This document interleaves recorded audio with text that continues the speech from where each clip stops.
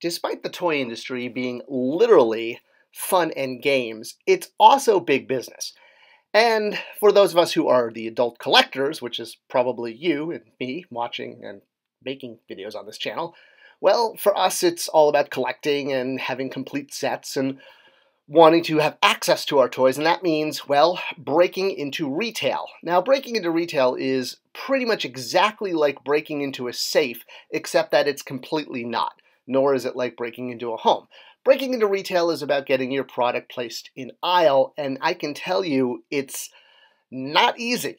Pretty much every single toy company in the entire world wants to be in the Target and Walmart toy aisle because, well, if you're in the Target and or Walmart or RIP Toys R Us, thank you Bain Capital, well, it means you're going to sell a lot more product, which means most toy companies are focused on what's called a path to market or a go-to-market strategy. Now, there are some shortcuts, of course. If you happen to own or are a very large movie studio and you have a new blockbuster film that may even have a history of selling toys, well, you basically have lined up your stars, and in that case, you're going to go directly to the toy aisle and collect your $200. But luckily, or unfortunately, rather, not everyone is a giant studio, and most toy companies are actually rather small. Sure, we know the big ones, but there are literally thousands of small toy companies that would kill to be in the aisle. And Mattel has recently done an amazing feat. They have brought back a defunct, dead brand, Masters of the Universe, and now have about 6 feet in aisle. And we're talking about multiple toy lines here. We're talking about Masters of the Universe Origins. We're talking about Masters of the Universe Masterverse, which is, of course, tied into the Netflix show. And speaking of Netflix show, the other Netflix show also has a toy line. And then there's the minis, which is crazy to see those at retail. And then, of course, you can't forget the Mega Blocks. So there's a lot of He-Man product at retail. Now, in the 80s, obviously, Masters of the Universe was huge, and we all remember it being a dominant force in our childhood and at retail. It's not the case like that anymore.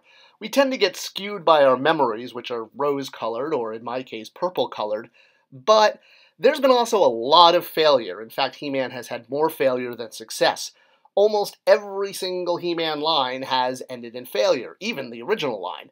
That's why we haven't seen them continuously at retail. The last time He-Man was at retail in 2000X, well, that's not a year, 2001, they came with videotapes, so that shows you how long it's been since a He-Man line has been at retail. Alright, knowing that, and there are many reasons why the line left retail, I mean, obviously just because it didn't sell well, and this puts it on what's called the D-list, not like celebrity D-list, but D-listing is what it's called. When we did Masters of the Universe Classics on Matty Collector selling it online, we tried to get it to retail, but nobody wanted it because at the time it was thought of as a brand that doesn't work. So retail was like, yeah, not for us. Believe me, despite what some of the other YouTube toy channels say, nobody wanted it. We tried. And getting it back on top, getting it back to retail is a huge challenge, and I have to applaud Mattel because they took the chess strategy and essentially played the long game in order to get their 4, 5, 6 feet in aisle. And this means really looking ahead at the future and thinking about a strategy. It's like planting seeds in a garden or planting human skulls in a dumpster. So how did they do this? Well, and why are they doing this, especially when there's questions of ownership and the idea that Motu isn't going to be owned by Mattel by the end of the year? Believe me, just Google Motu ownership and it tells you right there. It's currently co-owned by Universal and Mattel, with all rights reverting to Universal in 2023. So there's limited time for Mattel. Yes, the ticking clock! And the question, well, why would you put all this time and energy into a brand you don't own anymore, at least you won't by the end of the year? Well, heck, if you had a license for Star Wars and you had a year left to own it and make money off of toys, wouldn't you want to maximize that and put out as many toys as possible? That's exactly what's happening. So even with the license reverting to Universal, and, hey, maybe things have changed, maximizing the ability to sell He-Man toys while you still have rights to it is very advantageous. And getting product placed in the boys' action aisle is not easy. Just look at Marvel Legends, which has recently been booted out due to poor sales. Now, of course, there's alternate placement, things like the collector spot behind electronics, and then there's other things like what's called sort of pop-up mid-aisle incremental placement, such as this toady winner received, and then of course there's end caps that are bargained with and usually settled almost a year before they're set. So while there's multiple places you can be, being a peg actually in the aisle is the golden goose, or as I like to say, the golden ferret. And this is where the money is made. So knowing that Mattel has a vested interest of maximizing the license while they have control over it, how did they do this? Honestly, brilliant. They started off by launching one Motu line, Motu Origins, and they started off by launching it at one channel, Walmart.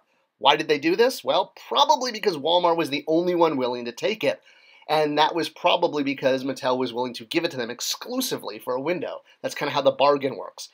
We're willing to take the brand as long as you give us something in return.